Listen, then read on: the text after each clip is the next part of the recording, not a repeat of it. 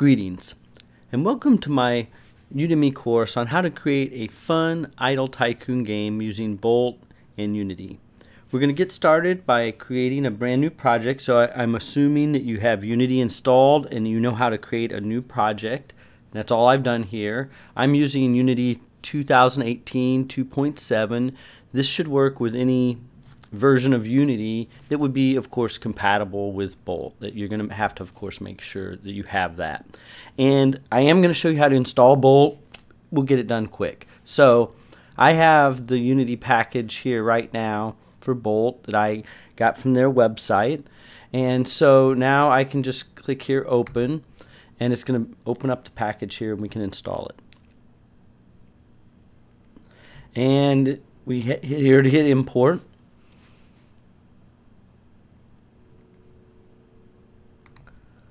So it's going to prompt you to make a backup, and obviously this is a brand new project, so we don't have to concern ourselves with that. So I'm going to click I made a backup, go ahead.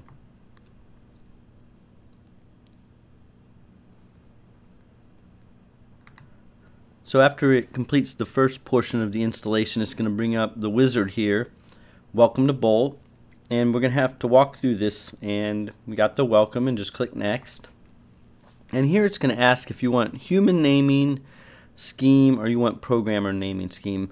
I'm going to encourage programmer naming unless there's just some real reason, and I didn't mean it to go so fast, but in case there's some real reason why you want to stick with this human naming thing, I think the programmer naming makes sense if you're going to want to explore working into C# development or really understanding the API, and it's not that much different anyway. So let's go ahead and pick programmer naming, and here we need to generate the inspector. So it's saying here that the plugins here for Bolt can handle a lot of different types, but we just have to click here, generate inspectors, and it's going to create all these for us and bring them in, and we just hit next.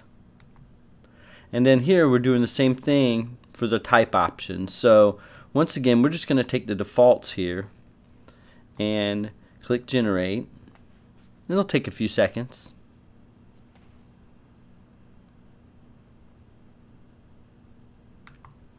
And just like that, Bolt is installed. It says it's complete and it's been successful.